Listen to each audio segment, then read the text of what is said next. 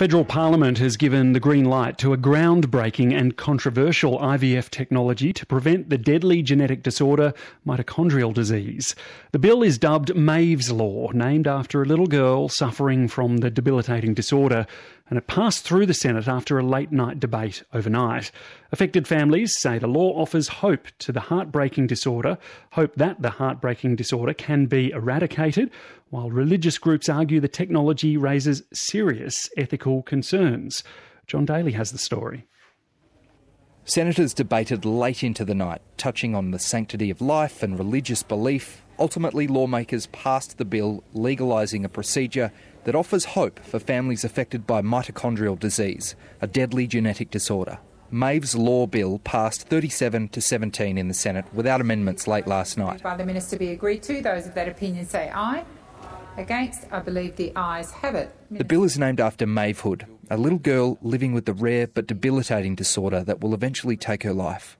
Her father, Joel Hood, still can't believe it passed. But for Maeve, obviously, to have a legacy when she does leave us, it's really special. And I think just having the opportunity to be able to tell our story, to try and help, I suppose, future generations, it's for us, I think we're just in a bit of disbelief still, to be honest. Mitochondrial DNA disease is a genetic disorder passed on by the mother, affecting mitochondria, the cells in our body that produce energy. The disorder stops these power cells from working properly, and eventually whole organ systems fail. Recent Australian studies suggest about 1 in 200 people will carry a mitochondrial genetic defect, and about 50 babies are born each year with the disease. Maeve's Law will take steps towards legalising mitochondrial DNA donation. Murdoch Children's Research Institute Professor David Thorburn explained how it works. Yes, so mitochondrial donation is effectively allowing to take mum's genes from her egg, her nuclear genes that encode nearly everything in one's body, and to take them out of that egg, put them into a donor egg with a healthy mitochondrial DNA background, so from which the donor's nuclear genes have been removed. And that means that the child that is hopefully born from that egg will not suffer from mitochondrial DNA disease because there's healthy mitochondrial DNA from a donor. The technology has raised a range of ethical concerns among mainly religious groups. In submissions, they've raised questions about whether the donor should be considered to be a parent, whether a child has the right to know the genetic contributors, and whether the technology could inadvertently be used for other things. These concerns also featured in passionate debate in the Senate from the likes of New South Wales Labor Senator Deborah O'Neill.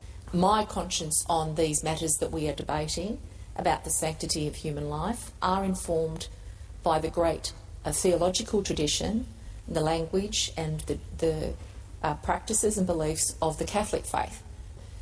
But there are people of no faith who also share these views about the protection of human life and embryos.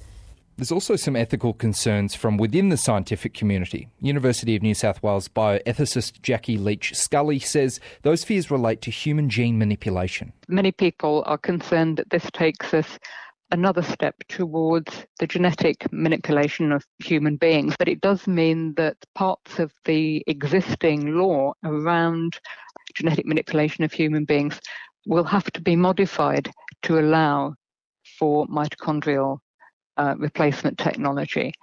And so some people, as I say, are concerned that this is the beginning of a slippery slope. Supporters of the bill say there will be strict safeguards in place, and only couples who have mitochondrial disease in the family will be allowed to access the technology under strict supervision.